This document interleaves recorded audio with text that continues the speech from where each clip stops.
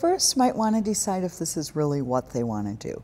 Because sometimes people say, I really want to write, but I'd like to make money on the side. And I'm not so sure those people make much money because they really want to write. But I'd say first, preparation. You really need to learn a lot about scripts and dramatic literature because the problems you encounter are huge and you have to figure out how to solve them. I think that there's two parts to being a script consultant. One is to simply know your work, and I think that takes experience, and I'd recommend people do some free scripts, 3, 5 of them, just to make sure you have something that is worthwhile, worth money. But the other issue, I believe, has to do with people skills, because you are working sometimes with fragile egos. You're working with people who see the script as their baby. Be careful of my baby. And so as a script consultant, I think my job is also to nurture creativity. It's not just to be right or to have the right solutions for a script, because if the writer is defensive, it doesn't matter how right I am. I have a little saying that says, it's not enough to be right, you have to be effective. And to get an effective rewrite, you are pulling out that creative process and having the writer, you're sort of guiding them, not necessarily to my solutions, but to workable solutions. So I can't have my ego in the way, but I also have to be careful. As I said, if there's nothing but resistance, we won't get any place. So I have taken a lot of classes in psychology. I took classes in what's called the group process, how do you lead a group. Read a lot of books. One book was How to Deal with Difficult People, and that was very helpful. And when I teach script consulting, about 1/3 of that class, or 1/4, is about people skills.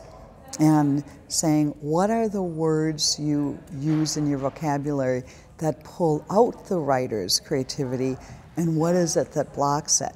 For instance, if I said to you about your writing, well, one of the big problems is, you might start like this, but if I said, there's a part of the script that could be strengthened, and it has to do with focus.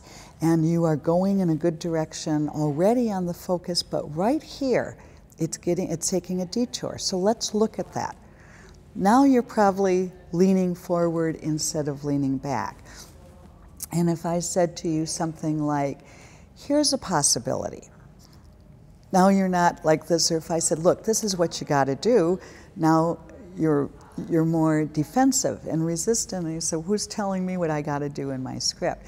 So when I teach script consulting, I suggest people use open words, like possibly, or there's a potential here, or you might want to think about, or maybe, and then I show them. When I teach it, I actually have writers there, and I show them what that difference is, or even body language. If I'm sitting like this and we're talking, it's one thing. If I'm sitting, boy, this script really got problems, we're not going to get any place. So I think that the people skills are extremely important. And I have, someone was telling me, I had a client a couple weeks ago, and they were just saying, you keep everything so calm. And I said, it's a learned response. I said, that is not just natural. I said, I really purposely tried to learn what are the things someone can do to help the creative process.